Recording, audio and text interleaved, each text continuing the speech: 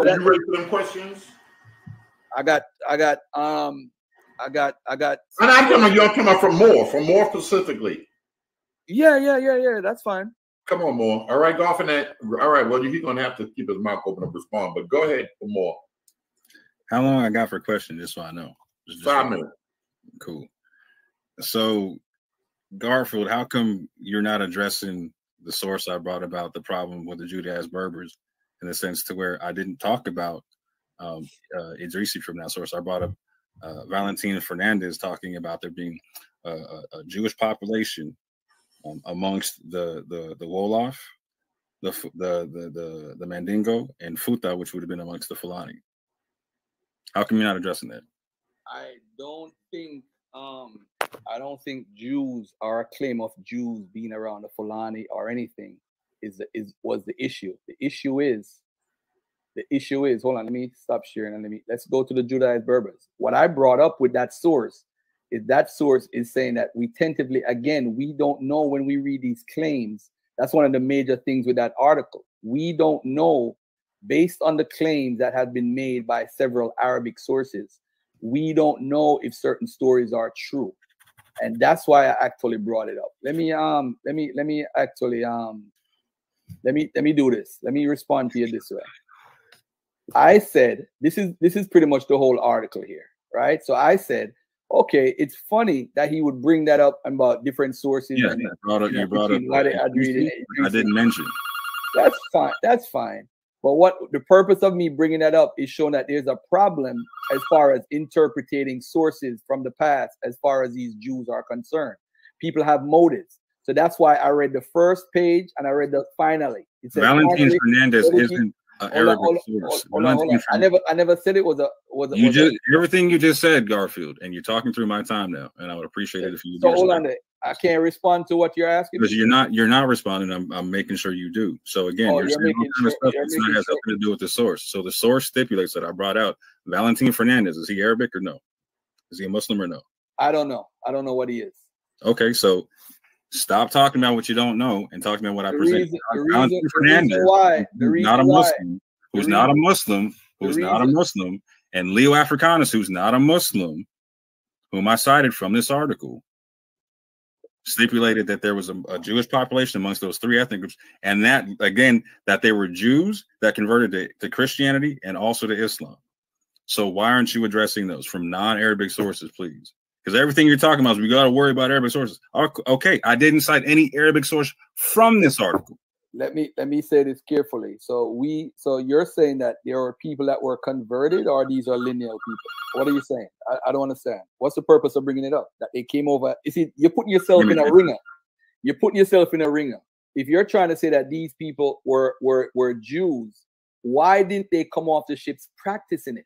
Because we have a number of people from these cultures. So you're not asking me questions. I'm asking you questions. Let me ask me questions in your round. You keep not addressing the source. So the issue is Garfield. He's got 2.5 minutes. Garfield, he's talking to you. Go ahead. Yeah, but the whole thing is, this is crazy because if I'm telling him, so this is why you got a problem. No, you're gonna let me ask the question because you're just running out the clock, and I don't appreciate that. And I can do that to you if you want me to. I'm not running out the clock.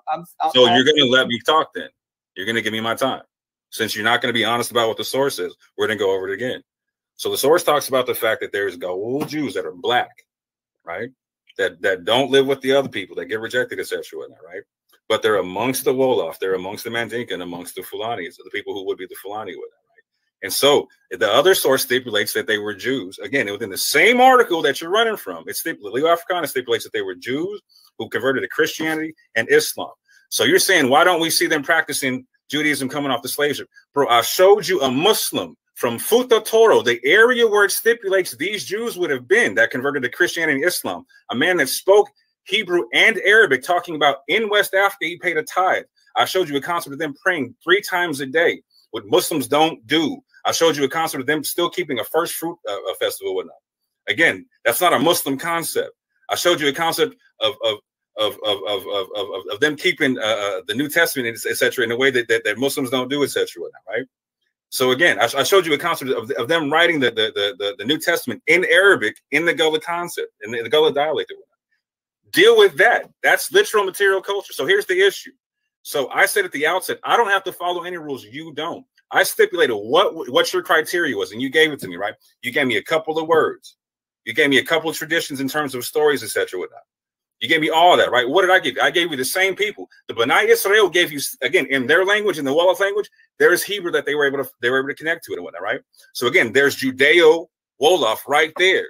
I showed you Hebrew on the, again, did I say it was definitive? No, I said potential. What did I say about the documentary? I came on here last time with you and I asked you, are you saying the documentary wasn't making a definitive claim?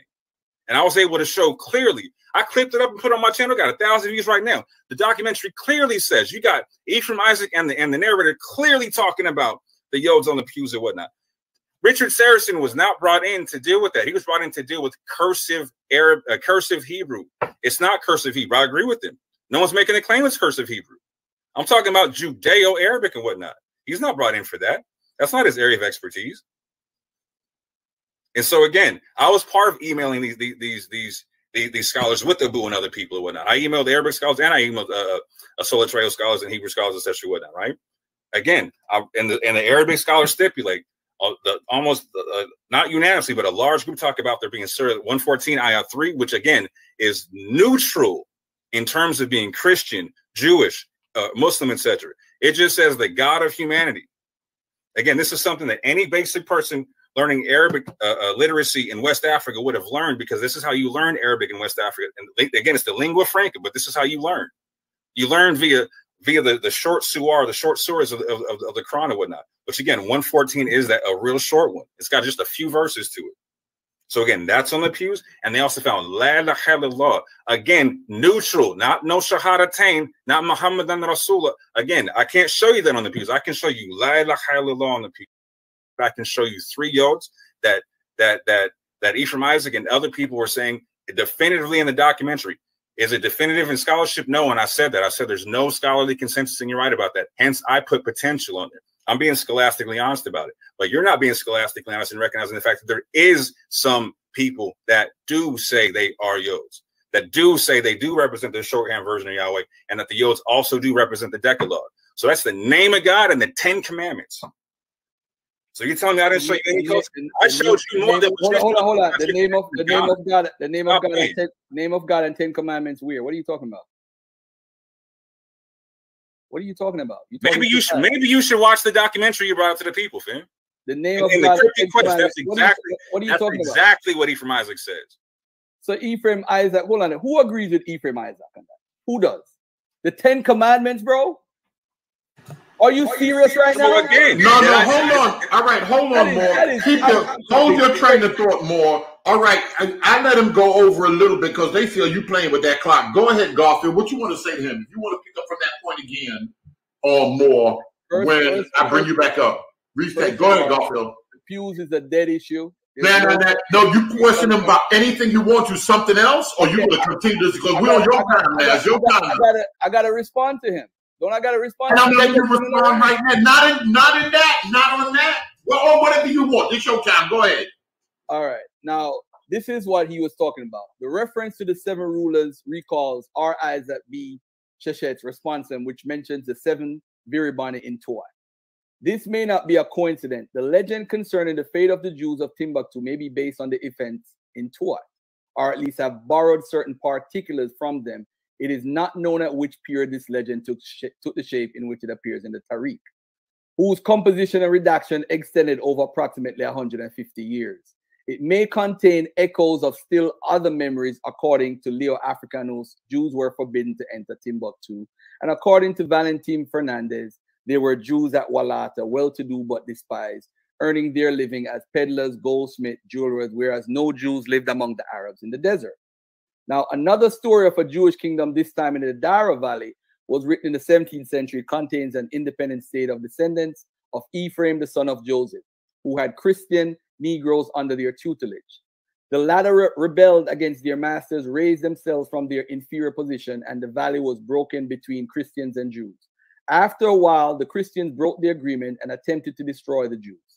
This time, they were decisively beaten and completely annihilated. Even those who tried to escape to Sijamasya in the Ziz Valley, The place of the Christians as settlers of the region was taken by Muslims, who eventually got the upper hand of the Jews and inflicted a crushing defeat on them. The Sudanese slaves of the Jews reverently buried the slain. The survivors were forced by the Muslim prayers to pay jizya. All right, now watch this. The stories of the free Jewish tribes circulated among Jews and non-Jews for centuries. They underwent variations, absorbed topical features, sometimes as they were, sometimes in modified form, omitted certain details or replaced them with others. They originated from the Jews who strove thereby to enhance their prestige among their neighbors. But they might assume an independent existence and might even serve as weapons against the Jews, like the story of Ibn Mashal. They account at least partially for the legends about Judaized Berbers and Negro tribes. Now, let me just read that part again. They originated from the Jews who strove thereby to enhance their prestige among their neighbors. But they might assume an independent existence and might even serve as weapons against the Jews, like the story of Ibn Mashal. They account at least partially for the legends about Judaized Berber and Negro tribes. Now watch this. To sum up the discussion, the following conclusions may be formulated. Traditions concerning Judaized Berbers and Negroes in the Sudan occur in Arab literary sources from the 12th century onwards. They are extremely vague, and their emergence may be due to the following factors. The spreading of Jewish communities whose members were engaged in commerce all over North Africa. 2, the legends of the 10 tribes. 3, the ethnic and religious assimilation, voluntary or forced, of Jews to the Muslim population. This accounts for the traditions of Judaized people converted to Islam. The possibility of Jewish influence on Berbers and even Judaizing by certain Berber groups should not be ruled out. That influence may have obtained not only in the pre-Islamic period, but also in the days of Arab rule, so long as Islam had not penetrated every stratum of the Berber and Sudanese population. It should not be assumed that it was very profound. The history of the spread of Islam and of the Arabic language and culture among the Berbers shows that they were not easily accessible to alien influence. Similarly, Berber influence upon Jews was confined to the accept of a few customs. This is what he left out. Example, the pouring of water at Pentecost and certain marriage rites. The decisive fact disproving the assimilation of large Berber groups is the complete lack of any penetration of Berber languages into Jewish literature. Now, let me say this again. Similarly, Berber influence upon Jews was confined to the acceptance of few customs. Example, the pouring of water and Pentecost and certain marriage rites. What happened is Berbers were once Christians, they were Muslims, they were Jews. So sometimes when they are influencing folks, they have different traditions within what they're doing. It's possible. There are texts in the Maghribi Arabic Jewish dialect, Berber names and appellations recorded among African Jewry during recent generations are certainly not evidence of the Berber origin of the Iberians. Finally, let it be noted that all of the known movements of conversion to Judaism and instances of Judaizing, those connected with the Berbers and Sudanese in Africa, are the least authenticated. Whatever has been written on them is extremely questionable. So this is summing up the whole article, which include what he read.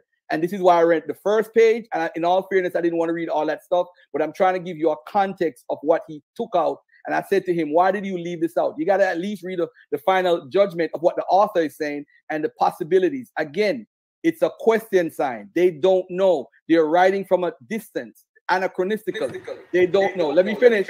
That's 5 minutes. You read the whole 5. I'm gonna let you finish though. You read the whole 5 minutes. You ain't asked him one question. Go ahead. 5 minutes, 30 seconds. Keep going. As far as the pews though, we gotta understand that the pews is still a question mark.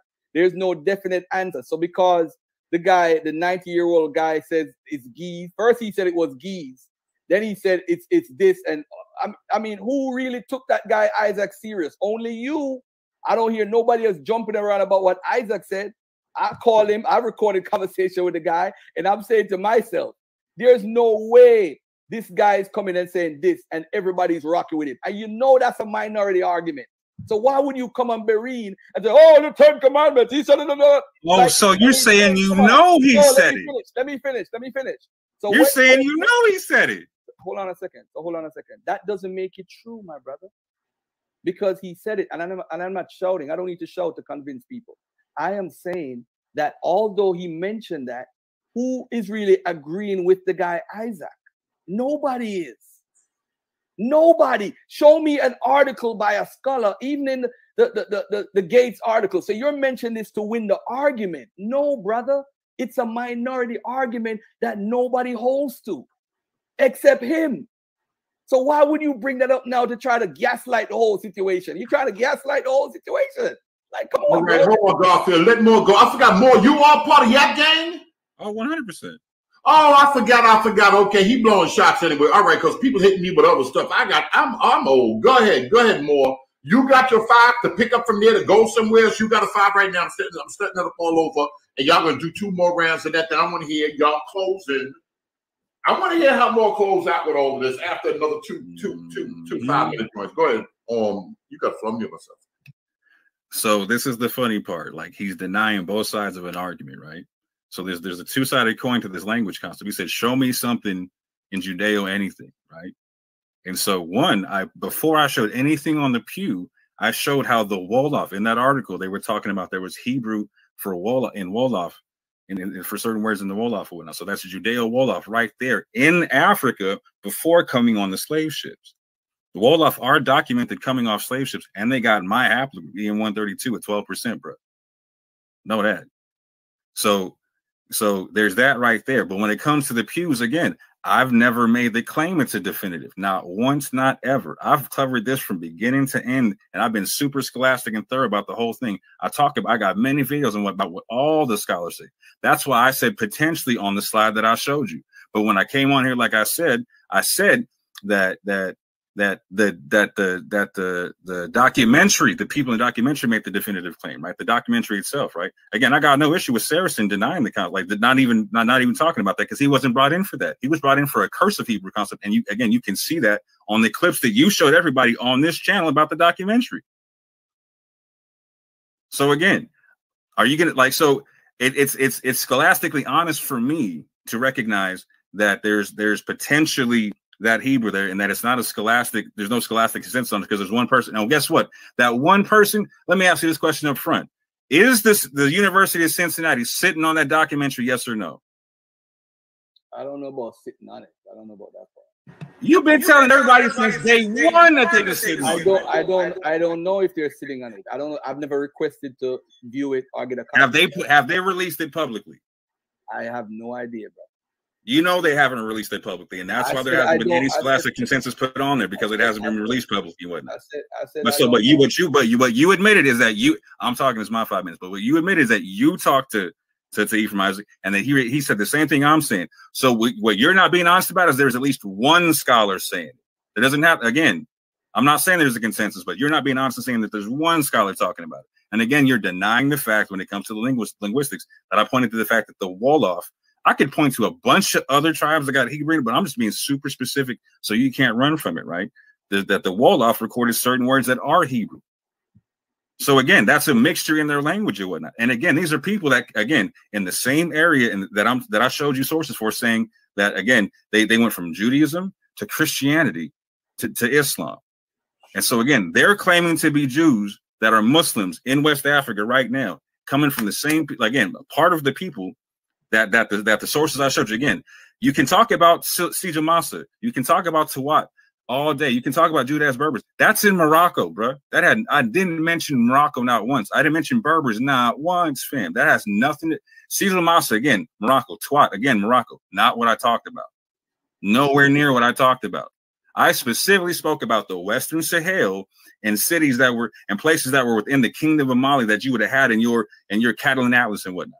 Meeting your demand head up, straight up, and gave you multiple places from Kikuyu to Tindirma to Walata to Kemnuri, etc., etc., etc. Again, another source talking about that they were amongst the Wolof, again, amongst the Mandingo, again, amongst the Futa, again, Fulani people.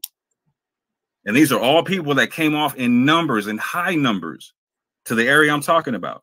And so I gave you more material culture for connecting to this Hebrew culture coming out of West Africa than what you gave me for connecting to the Khan culture coming out of Jamaica and whatnot. 1 minute left more. So Are you going to stop special plea, and are you going to address anything I said? Because at this juncture, you're looking like a cynic and not looking like somebody who's skeptic. A skeptic can look at the information like, you know what? You're making a point. I should accept this. I can't. At the very least, I can see the argument for some. I got to stop saying none. Or are you going to just keep beating the same old dead horse and say, okay, bro, it's none, because you got to play the bad guy on TV. What you got to say, fam? I'm waiting. All right. You're among one of the only few people that's saying none, because you still saying none. Other people say, because they hit my phone. We gotta stop playing this game, Barry. Hold on, Barry. We gotta stop. He said we gotta stop playing this game. Oh, I see you, bitch. Hold on, the bitch is on the phone. Listen, hold on a minute. I'm sorry. I gotta say, because I walk away and I forget, and I got other supporters on the jack hitting me. Say, if they were Jews in West Africa, how they get on one boat ride and come here a couple of weeks later? Forgot who they were. Go ahead. There you go. That was what I was going to start with. I said we could play the game more, and you could raise your voice up and down. You've been beaten the whole day because all your arguments have been refuted and debunked. You can hold on. Don't say a word. Don't interrupt, because I shut up. No, Brian just came in. I'm coming in. So if again the sources you're running from say they went from Jews to Christians to Muslims, and they're keeping a Christian and a Muslim tradition when they come over. What are they running from? What are they forgetting? What are we doing? You got another 5 minutes. I didn't say your thing didn't even start, but I had to say that. Why you laughing, Garfield? People don't like you, including me. My man in his feelings, yo. That shit is crazy. I never see my man so indisciplined in my life. That's why I'm laughing.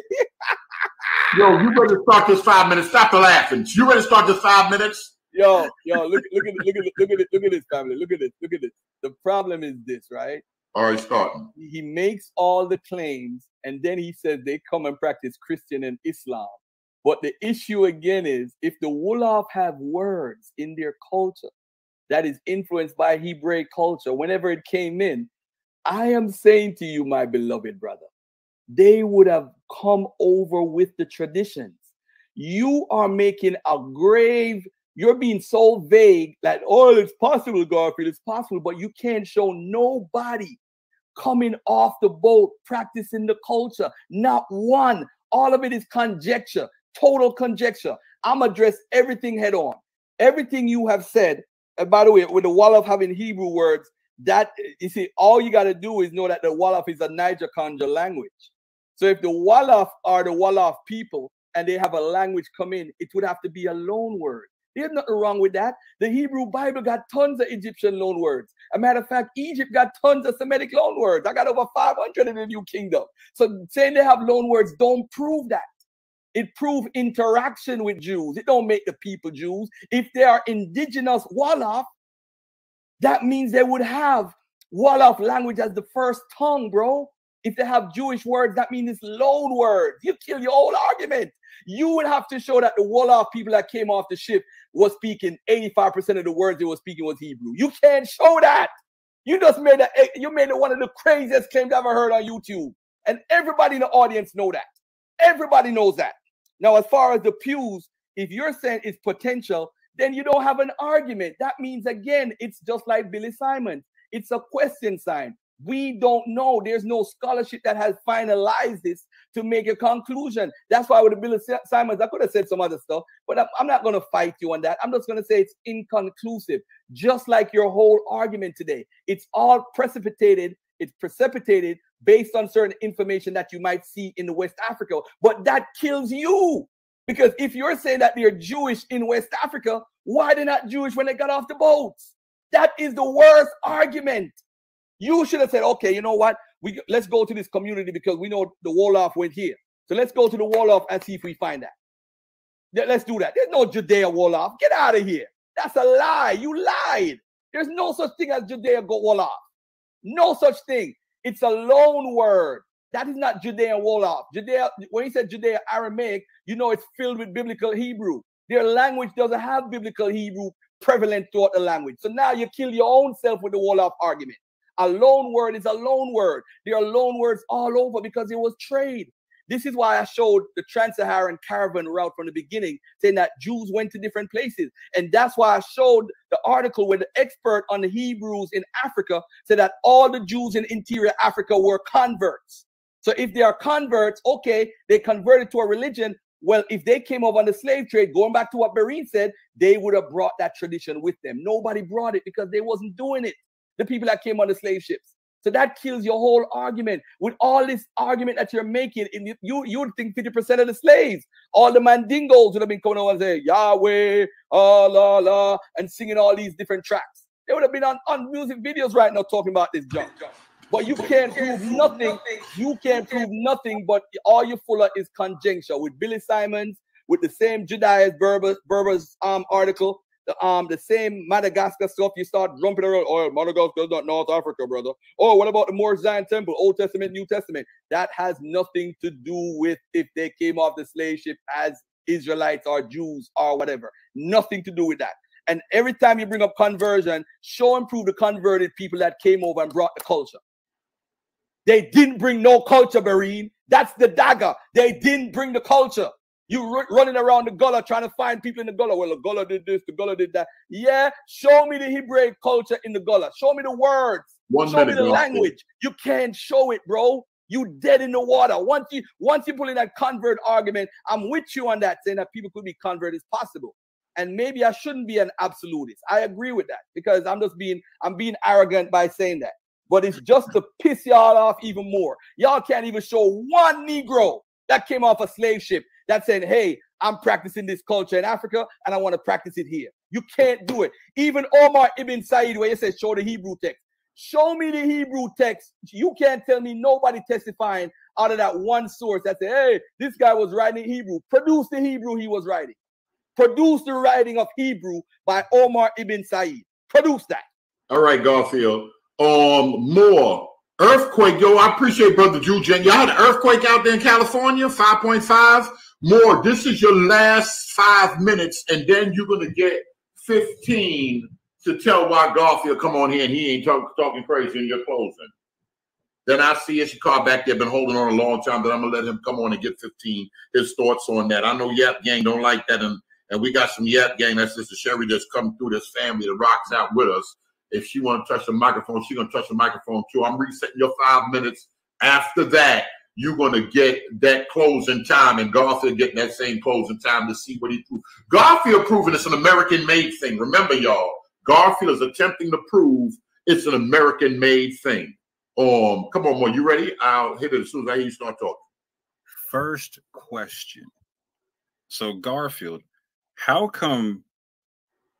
What makes Dr. Vince Bantu incorrect when he says that some Jews would have been on the slave ships as slaves? And he doesn't provide the material culture I just provided you when he makes the claim. How come he's incorrect? Good question. Mute my microphone. Evidence. So I don't believe him. I need evidence. Just because he's Dr. Vince Bantu, I'm not appealing to no scholarship. I'm appealing to no scholarship. So I'm telling you, Dr. Bantu, if you're listening below, as a matter of fact, I'm going to inbox him later because I was supposed to do something with him this month. But I'm going to inbox him later and say, I need evidence of that, bro. I'm not doing that. I need evidence. His evidence for the exact Islamic sources I cited for you. So what makes him incorrect? His evidence, the same reason why you're incorrect. He's saying it's possible. He's not saying 100% no, definitely happened. He didn't say it's possible. No, he said that no, some came. It's going to be some, but it's a negligible number. It's not a lot. Okay, well, I have not seen the culture here in America that these people carried over, and I'll continue to say that. Show me the material culture here. Why is it every other? What in all? Well, my friend asked a question. Hold on, more. It's my question time, sir. So you're gonna respond to the question I asked you because you just got done answering. It is Garfield. We give him 30 seconds. Go ahead. So is praying 3 times a day facing the east a Christian practice that was taught to the slaves? No, not that I know of. So what practice is that? What practice? What faith practice is that? Turning to the sun and praying. I know Islam does some praying to the turning to the east and praying 3 times a day, like Daniel chapter 6:10. Woo! More problem right now. I'm moving my microphone. That don't make them a Jew. So So how come the Muslims? Hold on. I mean, the Muslims got it from the Jews. How come the Muslims? I'm out of order. Start the 5 minutes over. Start the 5 minutes over. My bad. Exactly. So how come the Muslims that were praying amongst the gullet, they were praying in Arabic on prayer rugs and doing so, but they weren't doing it the way that the Christians were doing it 3 times a day in their way, facing the east? Why was there a difference?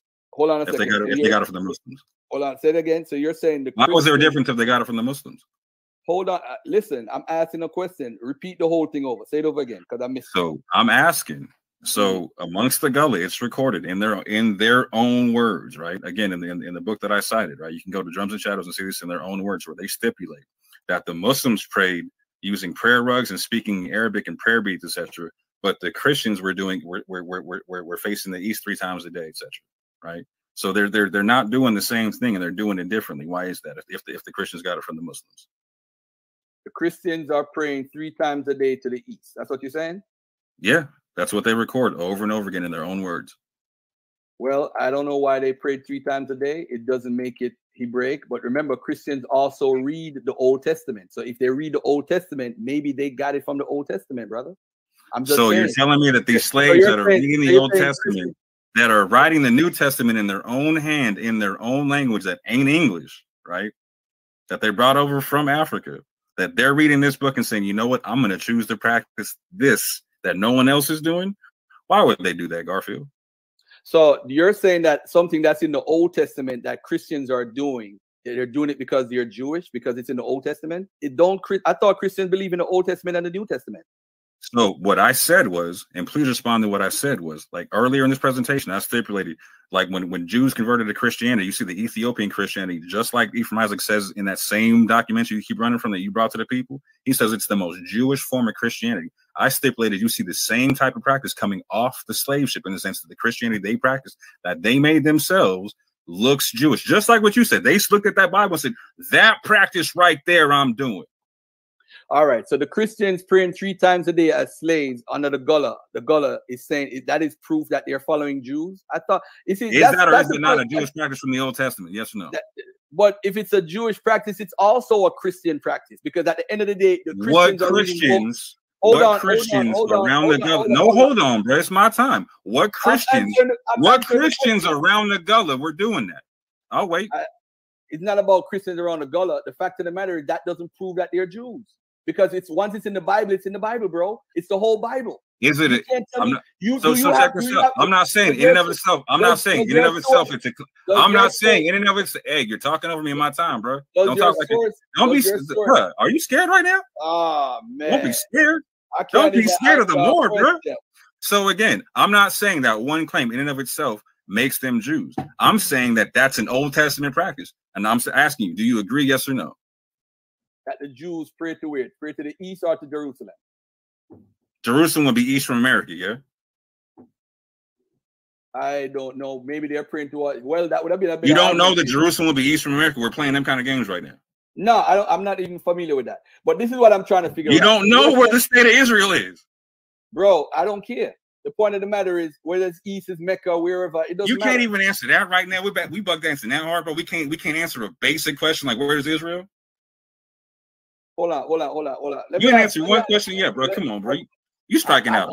I can't answer because you keep cutting me off, beloved. I'm trying to answer, and as soon as I try to answer, you cut me off. Do you want me to answer, or you don't want me to answer? Simple yes, no. Is praying 3 times a day facing Jerusalem an Old Testament practice? You know what? They're actually Christians who actually used to pray to the east at one point. So at the end of the day, there's a history. Which one of those Christians owned American slaves? I'll wait. That's my question. But which one of those Christians owned American slaves, Garfield? The point I'm bringing up is, if Christians, I'm asking you a question, Garfield. You're talking through my time. Garfield, which one of those Christians that you just mentioned owned American slaves? How would I know that? What time period are you talking about? Well, you're acting like, what Christian groups are you talking about? From what time period? Hold on. When did they ever own American slaves, Garfield? Hold on. Let me answer the question. That's 3. Can I answer the question? Yo, if praying to the east was once a Christian practice, you don't know who in the country. You're not answering the question. What Christians have the practice? And when did those Christians own American slaves? I don't know. But you're acting like it's. And why are you bringing it up, bro? Because we know in the grasping the straws, bro. That's what this is. No, we're not. I know in the early church used to have people in the Old Testament that prayed certain ways. So now we're going back to this right here. I'm asking another question. Do you deny that Ephraim Isaac, that you talked to on the phone, whom you have a recorded phone call from, that you won't let out, that I may or anyway, that you won't let out, stipulates that everything I just said? Do you deny the fact that there's one scholar at the very least that agrees with what I'm saying? Possible. That's possible. That's possible. Okay. So do you agree that the source talking about the problem with the Judas Berbers that I talked about, I didn't say anything about Sidra Masa. I didn't say anything about Tuat. I didn't say anything about Morocco. I didn't say anything about Berbers. I mentioned Kamnuria, which is not Morocco. I didn't even mention that from that source. From that source, I mentioned the concept of Jews being amongst the Wolof, the Mandinka, and the Futa people, and Futa and whatnot, and also that the fact that Leo Africanus stipulates that they went from Jews to Christians to Muslims. Do you agree that has nothing to do with what you brought up about the article? Okay, Moore, that's it. That's it right there. Yeah, Garfield, go ahead and answer. You got 60 seconds to answer that. Your 5 minutes. Then, boy, I want to hear Moore's closing. I'm stopping it. Go ahead. All right. So let me. You want to answer that, or you want to go straight into your 5? You just throw that one away because they talking bad about you right now. That's fine. Okay, all right. Good. Let me say this. First and foremost, he acts like the Christians praying 3 times a day, like it's not something that was done in Christian practice before. Now, if someone chooses to pray 3 times a day or turn to the east or whatever, it could be a tradition that they actually learned. Because remember, from Daniel in captivity praying towards Jerusalem. No, Christians were doing it from early on. It's within the church fathers. They talked about it. But the issue is, though, if that's a tradition within Christianity, you can dictate if they should follow it or it was brought somewhere else or whatever. So, of course, if they borrow that activity, that doesn't make the Gullah Jews. We know the Gullahs are not Jews. That would be nuts. So what is he ultimately saying, though, to you people? Is he saying the Gullah Geechee is now Jews? They could have adopted a tradition from whoever their slave master. They had Jewish slave masters.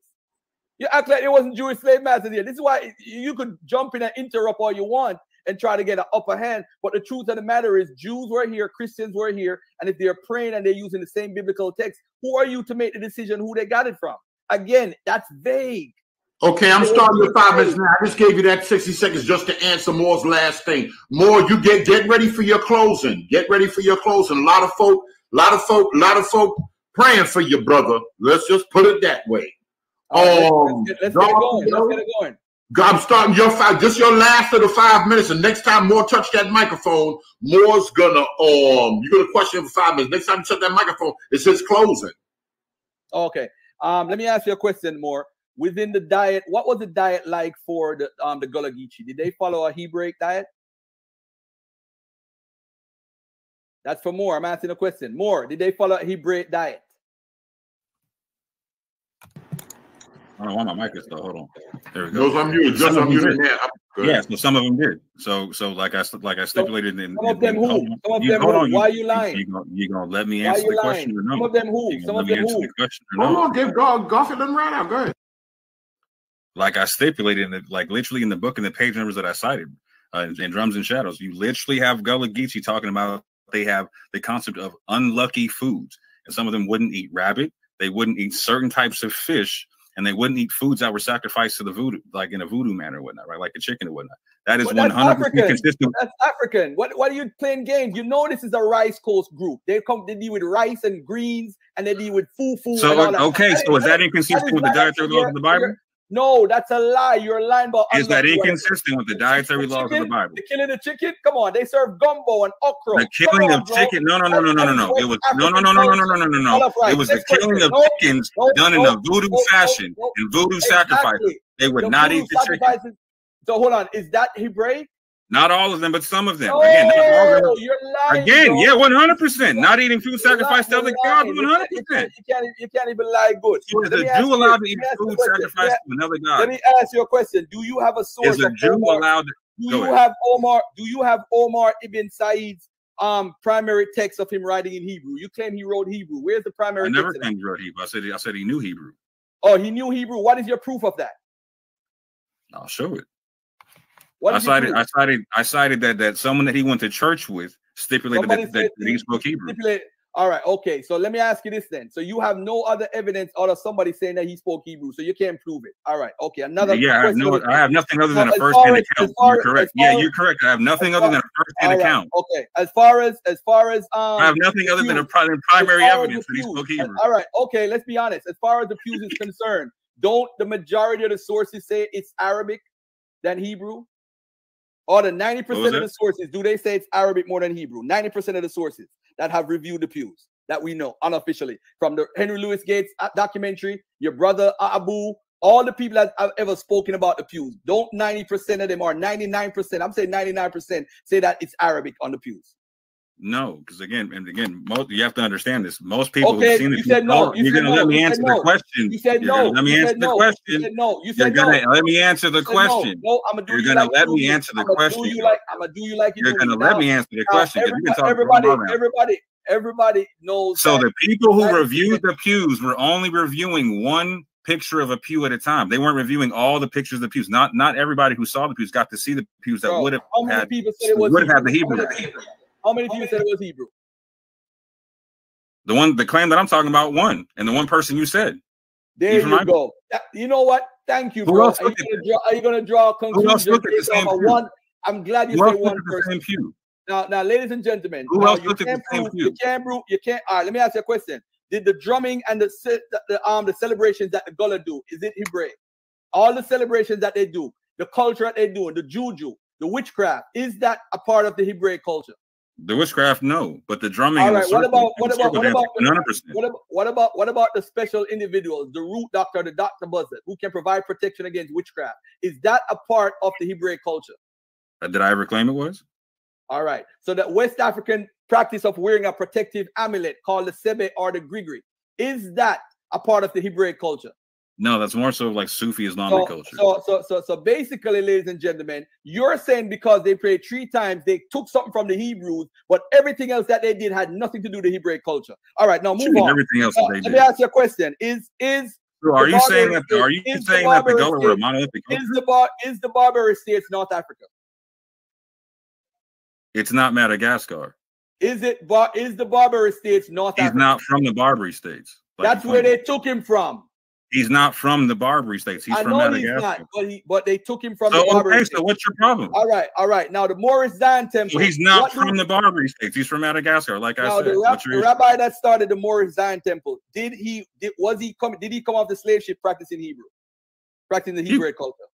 It's impossible to be alive in 1899. Why did you bring him up then? What's the purpose of bringing him up? That's stupid. Because you were talking about you said that there was no Jews who recognized Messianic Judaism like what we're talking about, and literally the first African Jewish congregation proved you 100% wrong on your face. That's why I brought it. Okay, let me ask you a question. Were there Jewish slaves in the slave masters in the South? Say that one more time. Were there Jewish slave masters in the South? Yeah, 100%. All right. Were the Gullah in the South? Yes, they were. So isn't it possible that the Gullah, just like how they would adopt Christianity and Africanize it, isn't it possible that a Jewish slave master had a Gullah person and they practice a Jewish tradition? Yes or no? No, because it's on record that all scholars stipulate that this is something that they made up that they did themselves, that they did not learn from. Ultimately, if he got something to the contrary, I'd love to see it. Otherwise, you just reach it. Ultimately, I have a lot on the contrary regarding the Gullah. I have a lot of stuff on the Gullah. Then how come you didn't provide it? Let me say this right now. No, because how come you didn't provide it? This is a gotcha moment. This is a gotcha moment right now. You just presented this stuff and I'm responding. But let me ask you this, the last thing. Do you have evidence of anyone in the Americas speaking a Judeo-African language at all? Do you have any evidence of that? Anybody in the Americas? Yep, he came off the stage. All right, that's time, but he can answer that. Let him answer that. So if you look into Dr. Lorenzo Dow Turner's work on the Gullah language, where he records over 4,000 words, amongst those are Semitic words that are Arabic, but also are universal to Hebrew and whatnot. Words like for prophet, words for like Moses, words for like Mary, words for certain things that are universal in Hebrew and Arabic and whatnot. So again, these people, it's very consistent with what I'm talking about. People who were Jews, who went from being to Christians and went to being Muslims and whatnot, right? So they're finding their riposte in the Arabic language and whatnot, where you're finding neutrality with Hebrew. Hey, Barine, thank you for your time, bro. I mean, that was just crazy a while ago. But anyway, what's the next step? All right, next step is he's gonna have his closing time. Moore, you ready, or you like Garfield go first? Why he proved that he believed he won based on the evidence that he set forth, and where you want him to go? Let him go. Let him go. No, let Garfield go. Realistically, I drunk a lot of water. I got to go to the can right quick. Okay. Come on, Ishakar, come to the microphone. Whilst they're taking a break, and somebody want to get a water break, somebody else in the audience want to go to the bathroom. I mute myself. I'm walking away, but I can hear you. What we doing, man? Go ahead, you got the microphone. Oh man, I wanted to let them get a 5-minute discourse before I gave my input.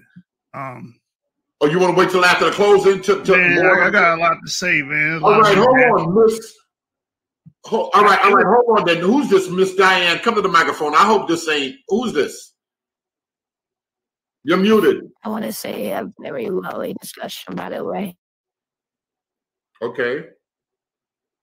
Barine, you got a show full of mendacity, man. Come on. And mendacity, brother. That's all. Hold on, man. Let me hear this. Miss Diane. Listen, y'all. Mr. Most Excellent. Let me do my phone. Go ahead. You wanted to say something? Yeah, I just wanted to say I love the dialogue between the brother and, we need to have both sides of the argument. And that's important. But the one thing that we cannot forget is that Israel is showing who she is in all the places where she is scattered. So I would love to hear the closing argument. Okay, it's coming up. It's coming up a couple of minutes. Let me play this last thing whilst more and them getting settled, and then we're gonna go. We're gonna go right in. Where Aunt at right now? Where Aunt at? Let me play Aunt Girl real quick. Some culture. Tell me if this culture, this Bible, this rabbis, this dumb folk. Who this right here? That's a real Jew. Ask any question that you'd like. I dress like this all the time. When I'm alone in the house, when it's just me and my husband. Uh-oh, wait a minute. What my thing doing? Hey, I always tell y'all that the Israelis, Ashkenazi, Sephardi's, they have a Levantine root. They real Jews. No, hold on a minute. Hold on. Let me start over. No, hold on. You chop it up as soon as they finish. And then and he said that's a real Jew. I'm mute myself. When I'm alone in the house, when it's just me and my husband. And there's good reason why. First reason that I always dress modestly, even when I'm all alone, is so that my children can see how much I value dressing properly, even when nobody is around. It sends a good message to my kids and tells them that we are Tselem Elohim, which means we're created in the image of God, and therefore I hold myself to a high standard. The second reason is that in Judaism, we make blessings on everything. For every first bite or first drink of something that a Jewish person eats, we make a blessing. My husband learned that, according to Jewish law, there are areas of a woman's body designated as erva, including her hair. Erva means nakedness. He learned that a man is not allowed to cite a blessing in front of his wife's hair if it is uncovered. So therefore, it's like really annoying for him to have to tell me every single time he takes a bite of something or drinks something that I have to go upstairs and put a hair cover on.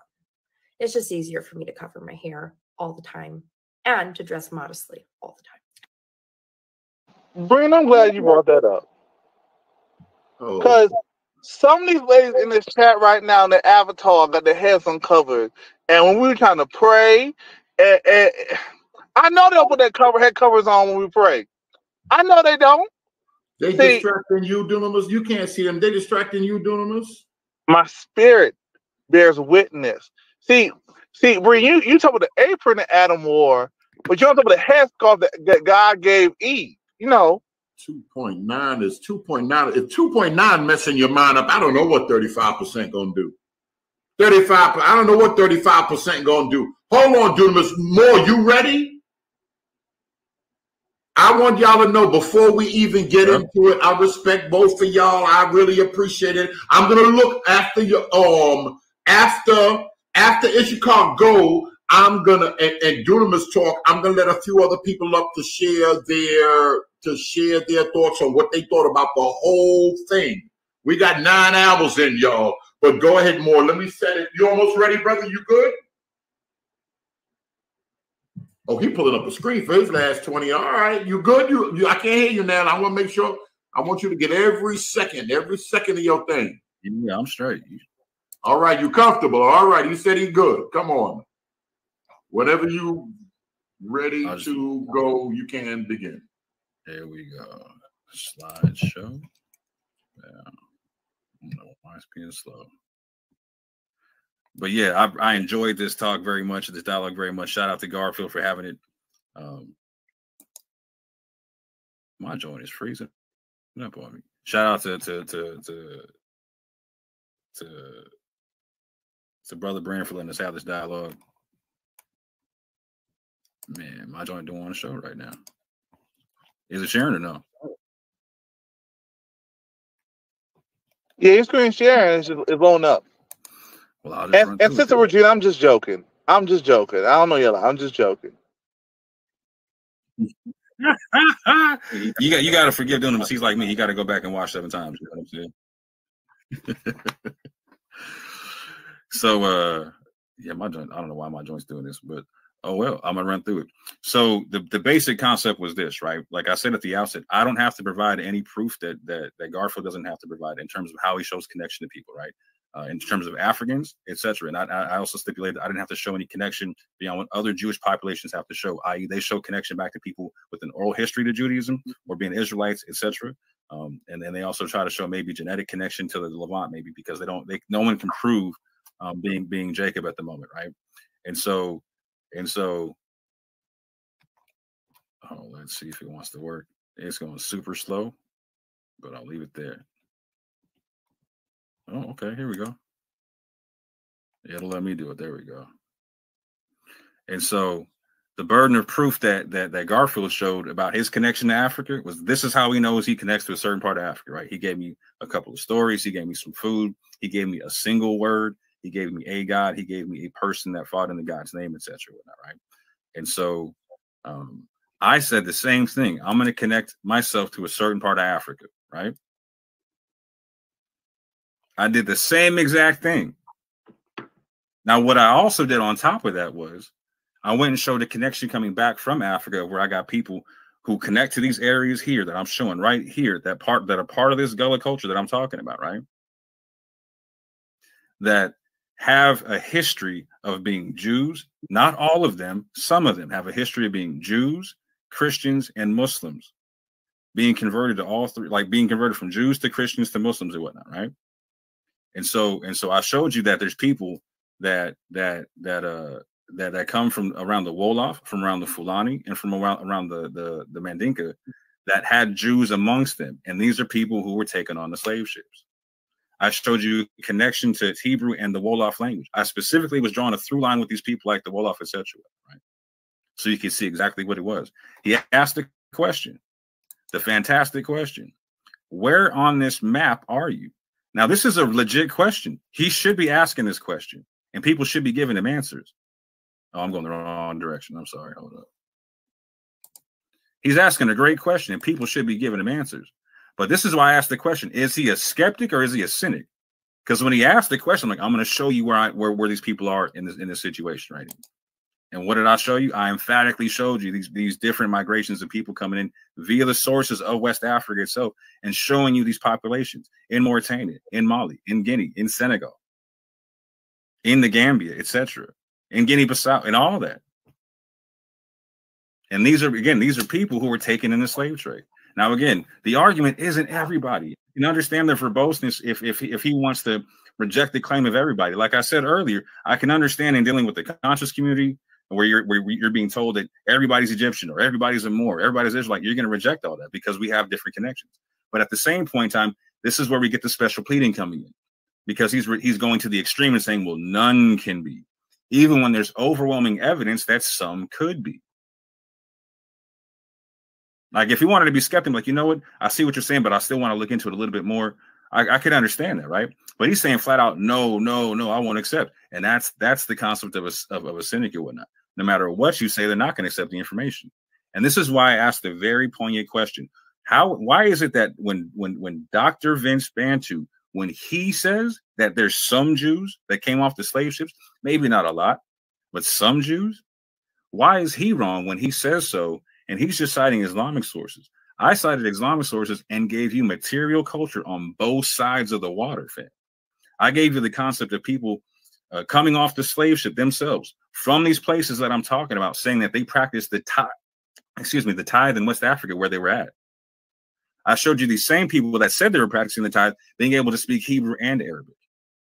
I showed you groups of people that they're connected to. Again, the Islamic people in Futa Toro, etc. They were part of the Torod Clerisy, where there's multiple groups of tribes. So again, it's the Wolof, it's the Fulani, it's the Mandinka, it's the Hausa, and it's the Tuareg all together in one clerisy.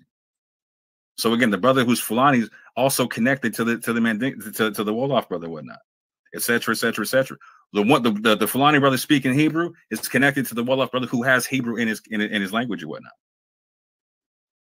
And so this kind of stuff can't be denied. This is nothing to sneeze at. So when I have the Islamic sources plus the material culture, like the brother obviously couldn't answer the question about the praying 3 times a day towards Jerusalem, is that an Old Testament practice?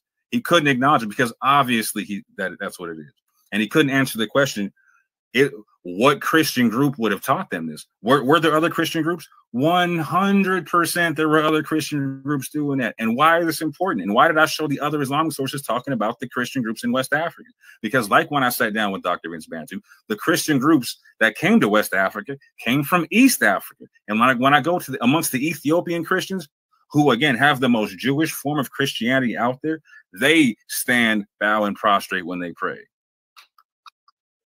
But did they own American slaves? No, they didn't, obviously. And you can't show me any other group of people who did that, who did own American slaves. And that's the whole point. Can you look at the information skeptically, but realistically? Realistically, you have to say, okay, this couldn't have come from an outside source if no one else outside of them had this practice.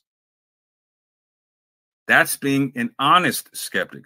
Nothing wrong with that. But when you're a dishonest skeptic, now you're a cynic, bro. Now you're just playing a bad guy on TV.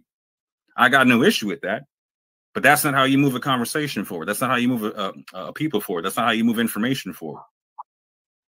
So I asked you to honestly deal with the sources that I brought up, and you didn't do it. I brought up the sources in the problem with Judas Berbers talking about this stuff that had nothing to do with the stuff that you were talking about. You're sitting there talking about a whole other country and a whole other group of people that have nothing to do with the area that I'm talking about in any way, shape, or form. There could be an issue. There could be all kinds of issues with Judas Berbers. That has nothing to do with the people I'm talking about. I was talking about the Wolof. I was talking about the Fulani. I was talking about the Mandinka, etc. I was talking about the Gaul Jews that were amongst them, that were called Black Jews, etc., who knew nothing about the synagogues, who knew nothing about the ways of other Jews. Again, this whole thing about you got to watch out for Arabic sources, fam. This is why I brought up Valentin Fernandez. You're talking about these Portuguese people coming into these areas, these Iberian people coming into these areas, saying that these people here, these Jews don't know anything about our practices. So again, this practice amongst the Wolof, the practice amongst the, they're not getting it from outside sources like that, fam. They're not getting it from the European slave master or from the Jewish slave master or from the Luso-Africans. That again, and this is why I brought up Omar ibn Said. If I would love to see you cite in anywhere in his manuscript that he wrote with his own hand that he got his Hebrew or anything like that from a Luso-African. I'm sorry you deny the firsthand account of a church member that he went to church with, who said he was helpful because he could help them break down and understand the Hebrew. But that's a firsthand account. A firsthand account. That's nothing to sneeze at. I brought up the fact that they practice first fruits, or the first fruits concept, or first harvest feast and whatnot. Again, you can't deny that that's, and also subsequent crop suppers. I cited them talking about it in their own books and whatnot, right? The page numbers and whatnot. That's the Gullah people saying it themselves. Again, you can't deny that the first fruits festival is, in fact, something in line with the Old Testament. You can't deny the fact that the way that they do, again, the way they do their circular procession, their ring shout, again, different people do that for different reasons in different parts of Africa. And I don't deny that. I do not claim anybody's a monolith. The Gullah are not a monolith. They're a mixture of over 20, 30 different tribes and whatnot. That's recorded in their language. I'm saying some people out of that 30 had these practices. And you can't reject the some. You can't reject the some because you're not willing to say all. That's fallacious. That's fallacious. How much time do I have left?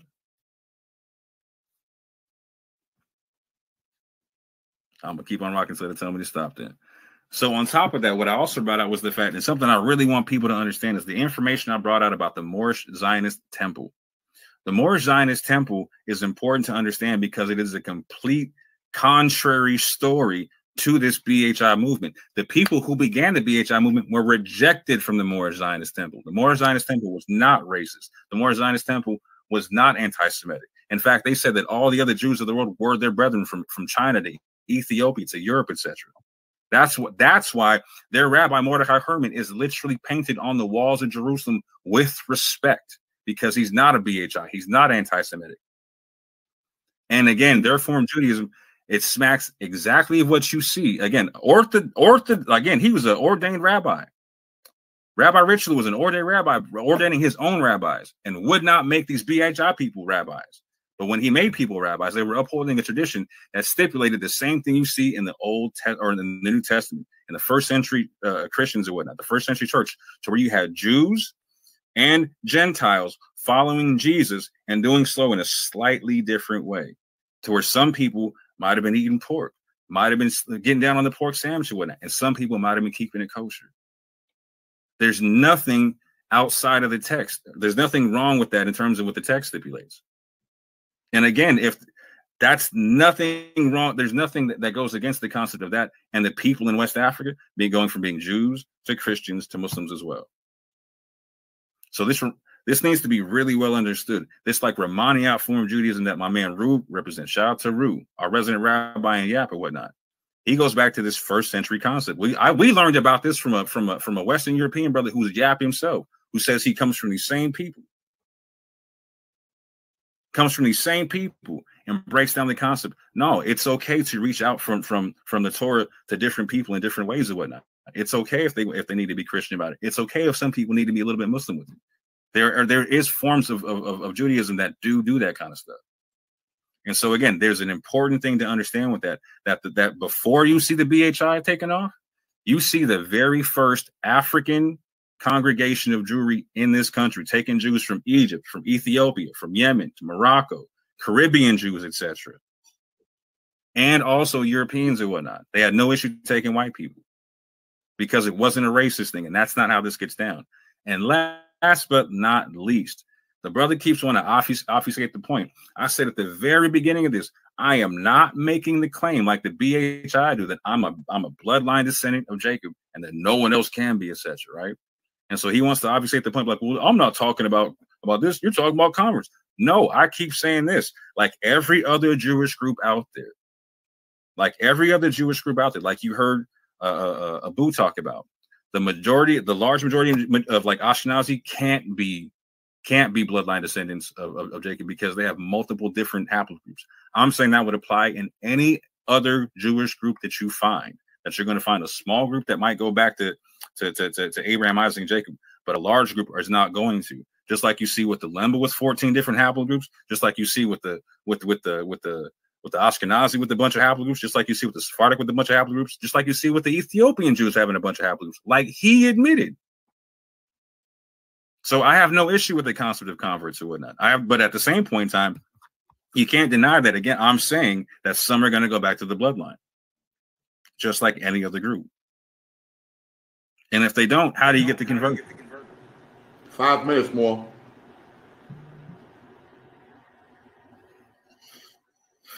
Let me see. What else did I not address? So I'm going to go back to his fallacies right quick in terms of the arguments that he was talking about in terms of what I was saying. Because again, unfortunately what we didn't see is we didn't see Garfield actually address my arguments. We didn't see him actually address the sources that I went through. What we saw was a bunch of bloviating, unfortunately. But again, I did not quote Idrisi from The Problem of the Judaized Berbers. I quoted Valentin Fernandez. Again, he's not a Muslim, not an Arab. He's coming from the like a Latin source base in terms of being a source or whatnot. And so you can't apply what you're saying about the Judaized Berbers to what he was saying, right?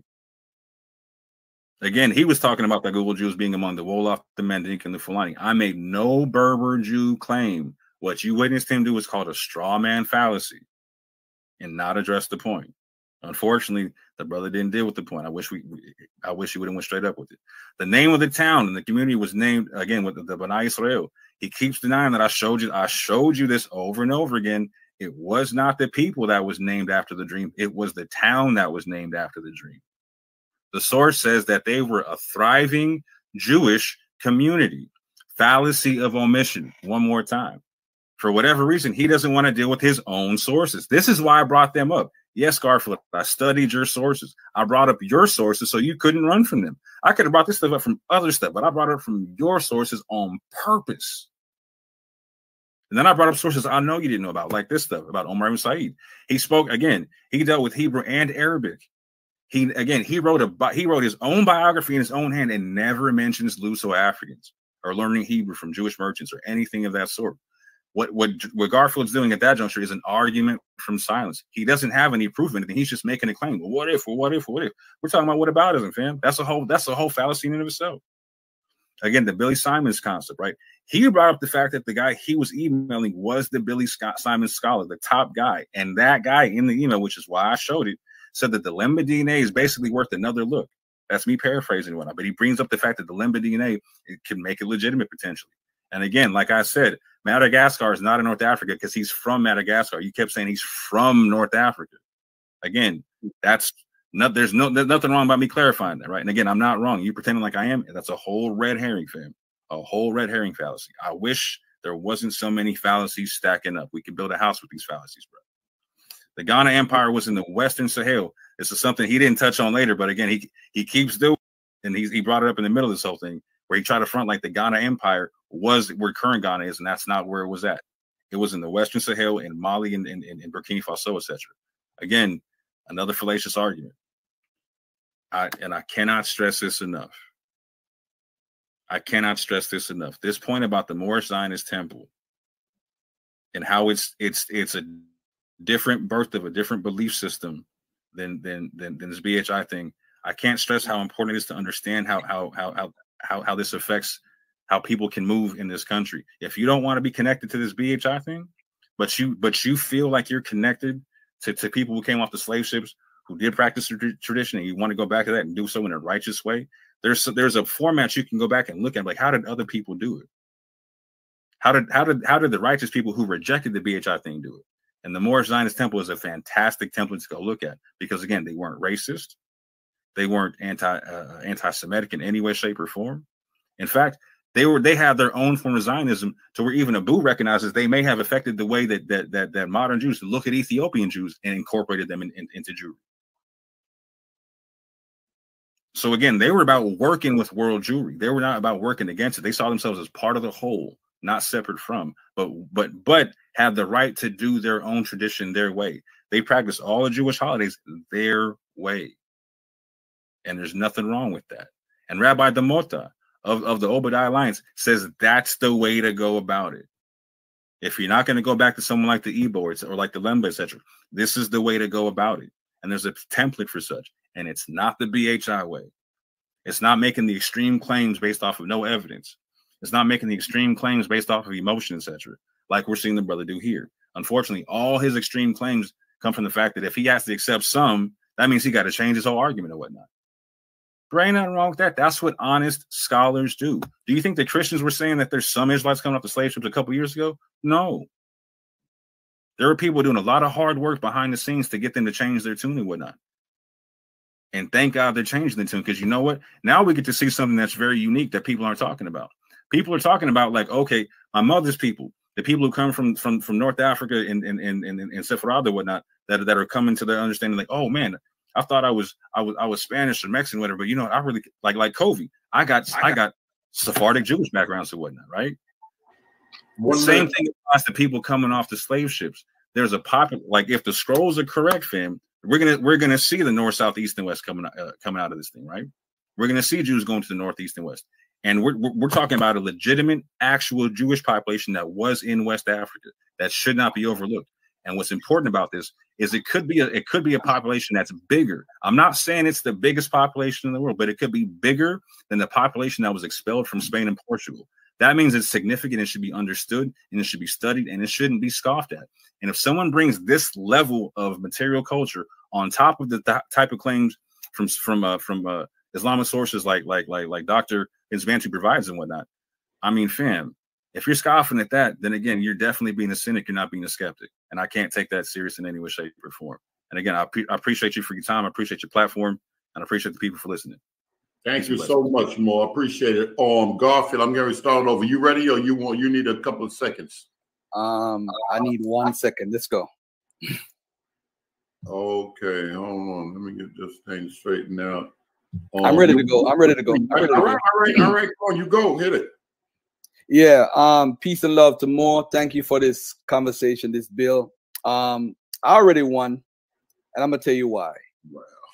No lineal descent has been shown. He claims that, oh, you're talking about conversion. I'm gonna tell you why that's a major problem. It's a major problem because you claim that the people in the Gullah Geechee was praying 3 times a day. Actually, somebody just sent me a source showing that, yes, some of the guys that were practicing Islam did pray 3 times a day to the east, not always at 5 times. So if you want to, I could email that source to you. But also the Pentecostal Faith Church used to also pray 3 times a day to the east. All right. And it's called an Eastern Orthodox Christian practice. But just the fact that you would use that and don't have any other evidence to back up. And when I mean any other evidence from the Gullah, because people in the chat who are Gullah, like my brother that's posting, they're laughing at you because you're saying first fruits. This other brother is saying Kumbaya 101. Now, first fruits, it can be described in many different ways. But what about the Exodus tradition? What about Passover? What about Sukkot? What about Yom Kippur? What about Rosh Hashanah? What about speaking in a Hebrew language or dialect? What about reading Hebrew? Where are all those sentiments that would attach a culture to the people? Because you can't produce that. You're going to find one little thing with the Gullah. Oh, the Gullah did this, so they must be Hebrew. You sound just like the BHI folks. They find one little thing, so everybody in America is a Hebrew because of one thing. That's a bad argument, bro. You got to look at the overall culture. You yourself is a Gullah. You violate your own culture, bro. And then on top of it, I stress the whole thing about the E1B1A carriers mainly. The E1B1A carriers mainly are not the main people that's a part of the culture. And it's obvious the sub-Saharan Africans are not. And that's why I brought up the E1B1A earlier.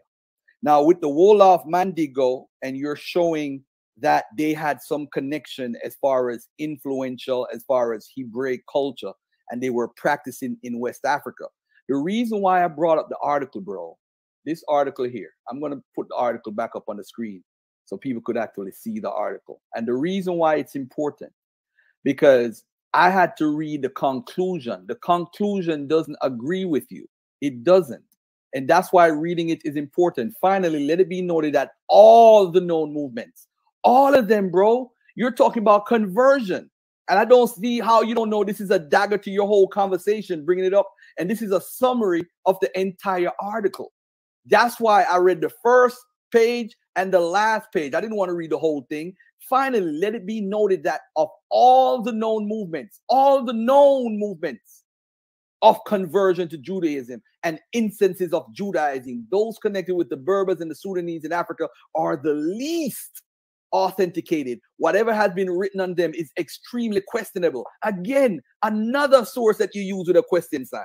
So you have not proven anything, no unambiguous source you have brought so far. The Gullah stuff with the 3 days in the East, that's easily solved.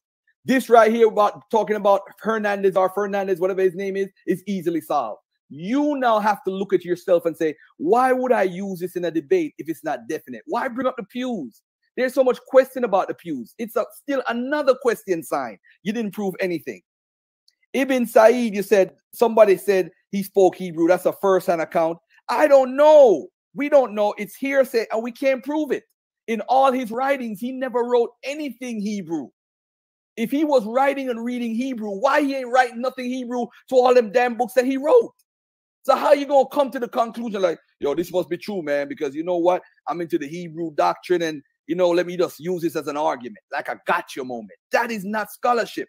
You need, in your Bible, it talks about having 2 and 3 witnesses. What is your witness? You ain't got no witness but this one lady that said so. We don't know if it's true. Again, the Gullah first fruits, let me repeat this part, this whole argument. Ladies and gentlemen, when you're talking about a culture as far as Hebraic culture, even if you don't believe and you were converted, you know the Passover is the most important thing. Then Sukkot, then Rosh Hashanah, then Yom Kippur, and then repeating in Deuteronomy, where it says, "Hear, O Israelite, there is only one God but Yahweh," or whatever. Then what about Purim or Hanukkah? At least show me some stuff at Christmas time, like, yeah, this is what we do with candles. Where is that in the Gullah culture? Where is Purim? Where is none of this stuff that they should have brought as converts over, bro? You see, the problem is the material culture has not been proven. I am going to say, yeah, I got to go back and look at some stuff and try to see where he's coming from with this as far as within Africa. But those specific people you're talking about in Africa may have not even got on the slave ships. You don't know that for a fact, bro. You can't trace it back to a tribe. You ain't bring up slave voyages and say, yeah, this is the era that these people came from, and they came on the ships. This is 641 of them. It's a possibility. Okay, fine. Show and prove the culture when they got off the boat. You got to be fighting. Yo, this lady around the corner that said something that this guy spoke Hebrew, and this guy around the corner, they prayed 3 times to the east. Where is the material culture? Where is it? This is why I'm reading out the Passover, the Sukkot, Yom Kippur, Rosh Hashanah, reading Hebrew, writing Hebrew, speaking about it.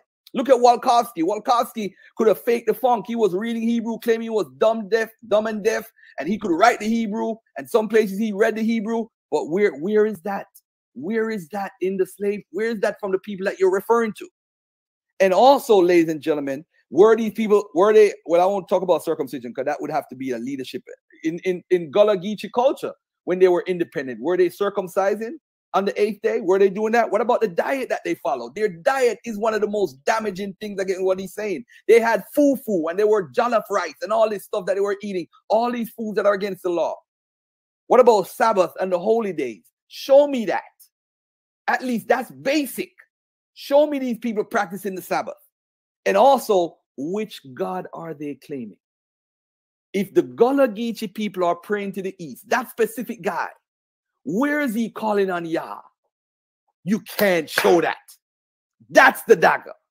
You can't show that. Even if they don't remember nothing Berean, at least they're going to remember the God that they worship.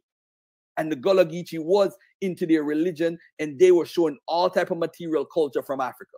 How is it that all these people, the Akan, the Igbos, remembering their secret society, the Ekpe, in Haiti, in Cuba, in Jamaica, in America, they're remembering all of that. The Yoruba words we see in the African-American culture.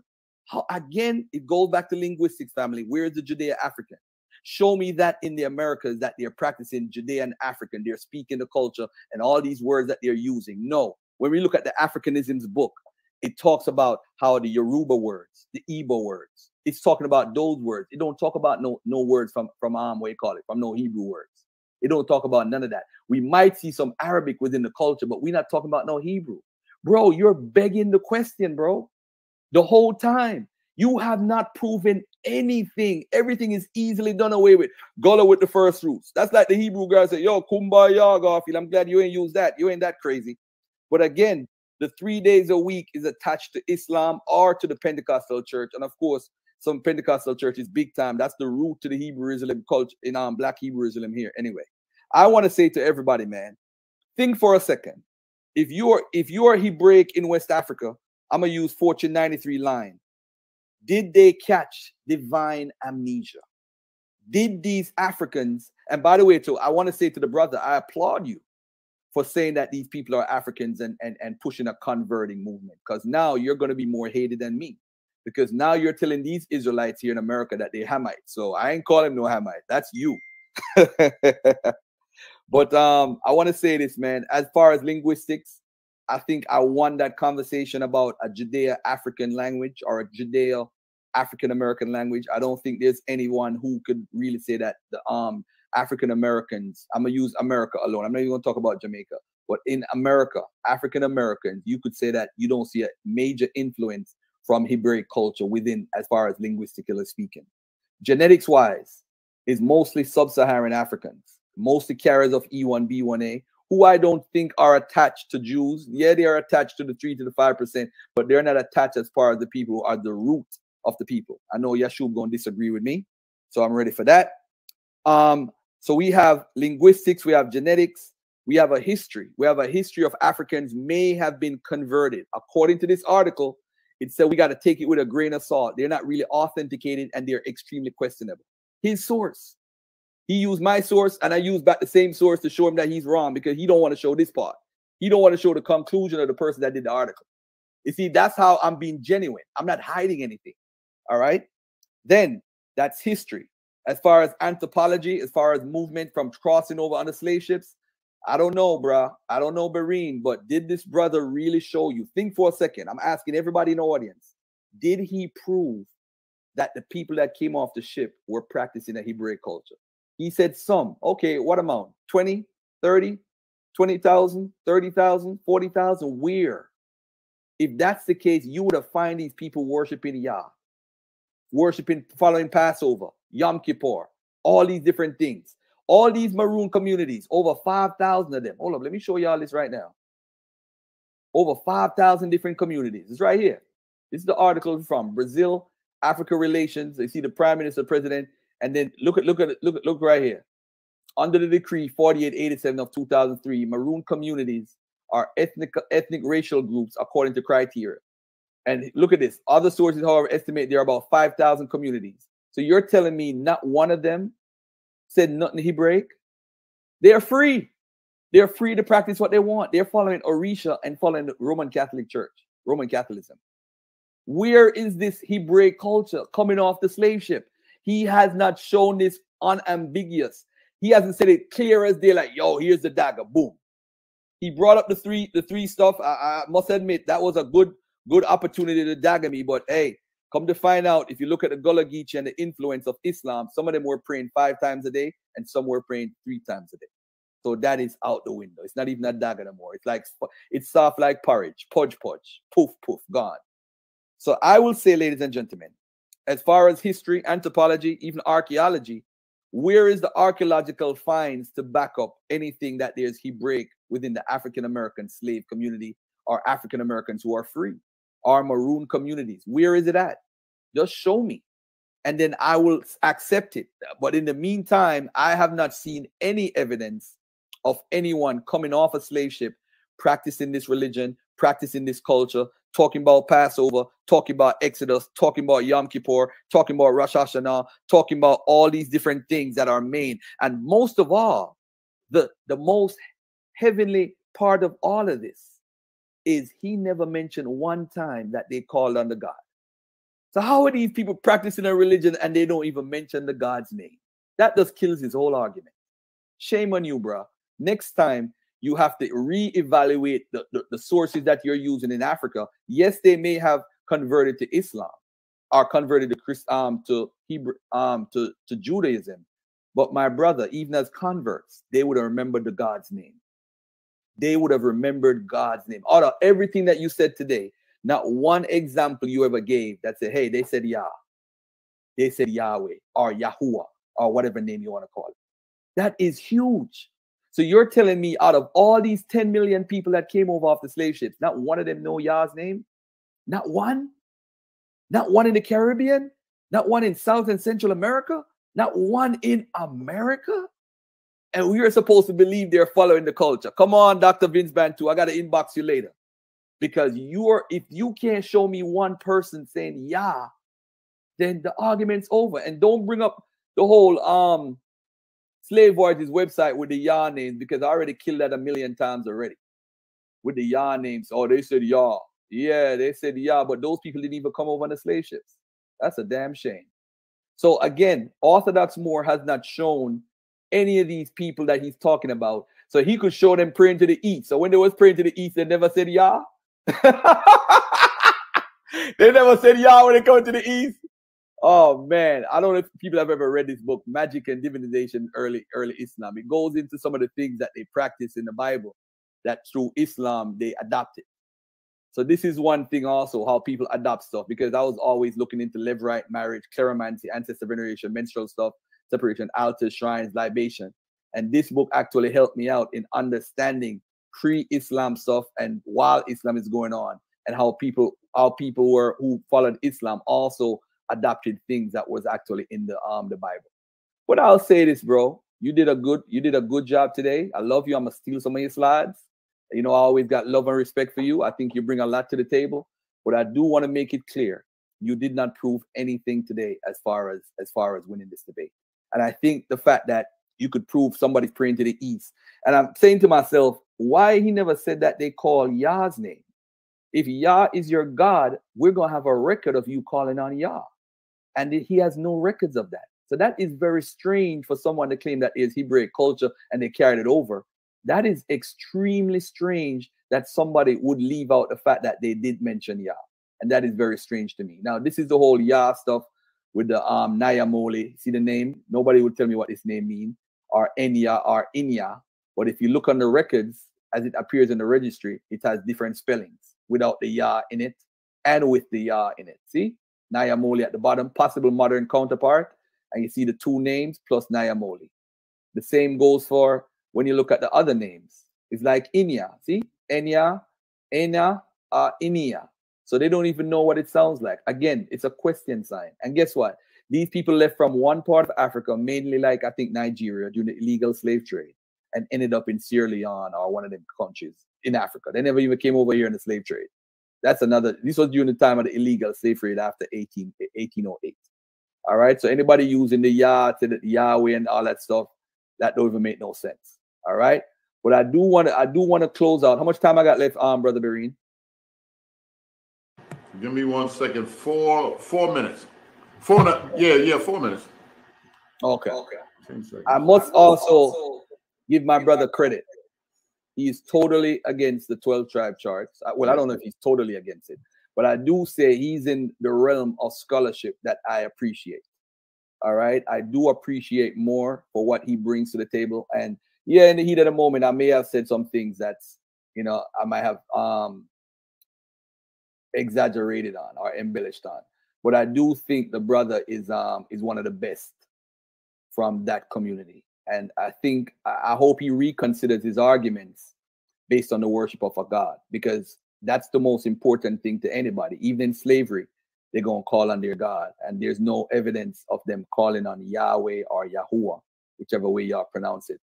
And that's a huge, huge argument if you're thinking about people who are following the Jewish tradition or following that tradition. And I think that's something that the brother, I hope he goes back and think about it. Like, why aren't they saying God's name? Why aren't they doing this? Why aren't they doing that? Even if you look at the claims by Antonio Montezinos, I mean, even if you look at his claims that he makes here about how they converted, the whites were on friendly terms with the native tribes in the era, we actually have primary sources that could document this and back this up. But at the end of the day, he's not making extremely wild claims. He's making the claim that these people are converts, which is fine. And again, another reason for the BHI to hate you, because they don't like that convert word.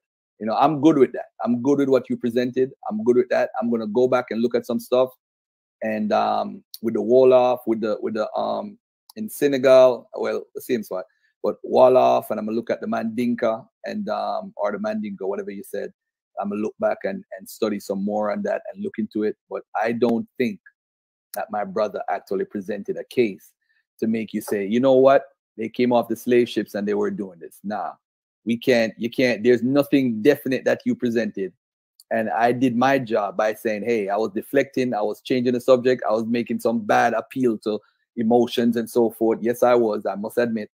But at the end of the day, all I wanted my brother to do is show and prove that there were people that came off the ships, the slave ships, and during their interaction as slaves, that we see them calling on Yah.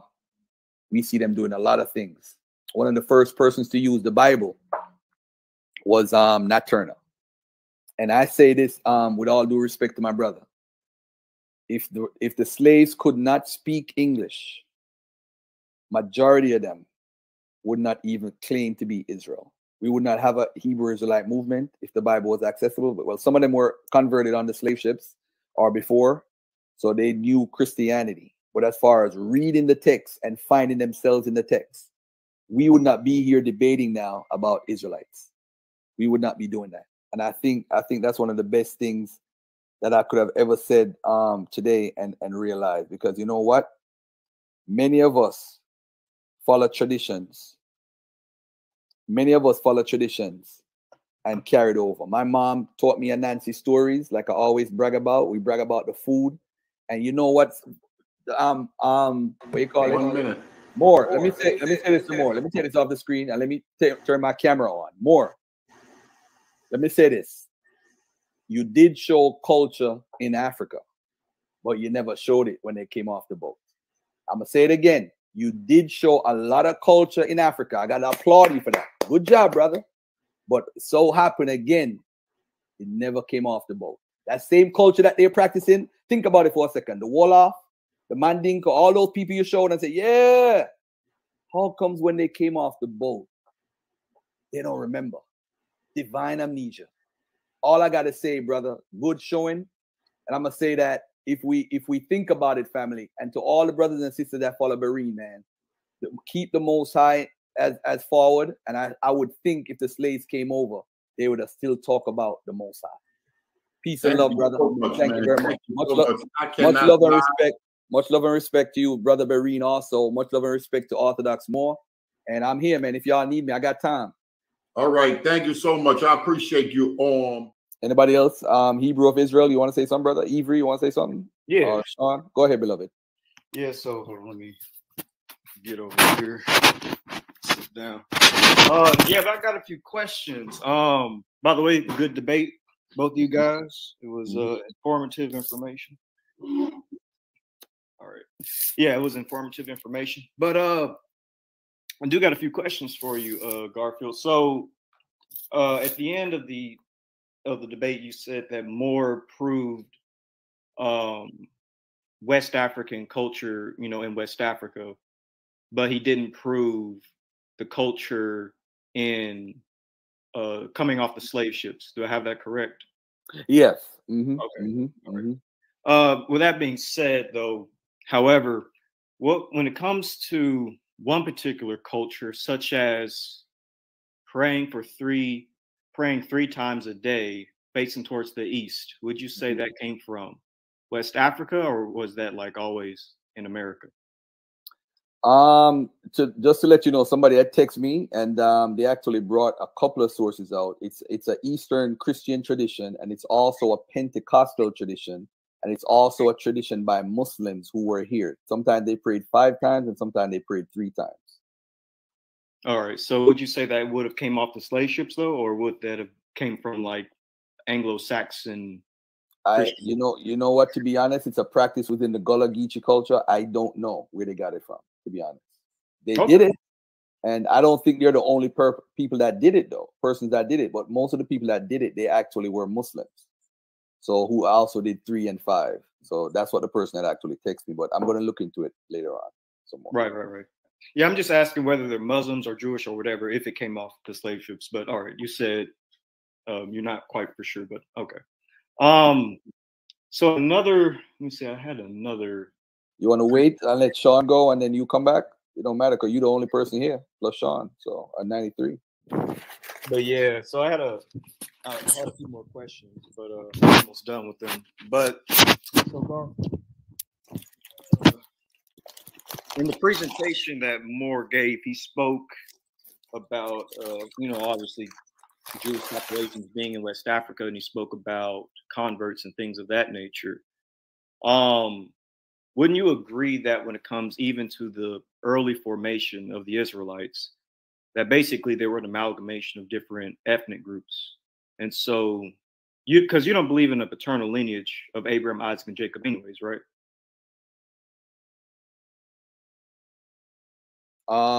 Say the last part. If I don't believe in what? You don't believe in a paternal bloodline of Abraham, Isaac, and Jacob, like the story being literal, like a literal one. No, I don't. No, right. I don't. So the Israelites for you would be an amalgamation of different ethnic groups, correct? I'd say they're Canaanites. They come out of the Canaanites. That's what they are. They're Canaanites. Correct. But as they begin to expand, like going from Canaan to Babylon, then Babylon to the rest of the Middle East, and then into I agree. Yeah. So they begin to become an amalgamation. That's why we have all these different haplogroups among Jews today: R1b, R1a, J1, J2, E1b, E1b, etc. So with that being said, wouldn't you agree that the concept of basically being an Israelite or a Jew is just different ethnic groups that convert to the faith, correct? And then once they convert, they are indeed an Israelite or a Jew. You're not supposed to speak bad about a convert. Would you agree to that?